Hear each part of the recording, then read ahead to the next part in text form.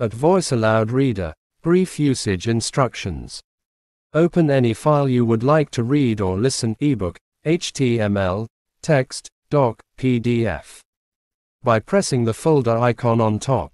If you see an interesting web page in the browser or any news reading app, send it to @Voice by pressing the share button in the menu or toolbar there, and select @Voice icon. You may also copy text in any app, then press Menu, paste text in @Voice. Please note that the quality of voice you hear does not depend on @Voice app. It is controlled by your selection of text-to-speech TTS engine and voice. To change this, please expand the bottom control panel, round button at bottom right, and press the Change Voice or Language button. If necessary, you may download from App Store's better quality TTS engines, such as Google TTS, Acapella, Vocalizer, Seraproc, etc. In @Voice you may pause and resume speech, forward to next previous sentences, or double tap a sentence to move highlight there and resume speech from there.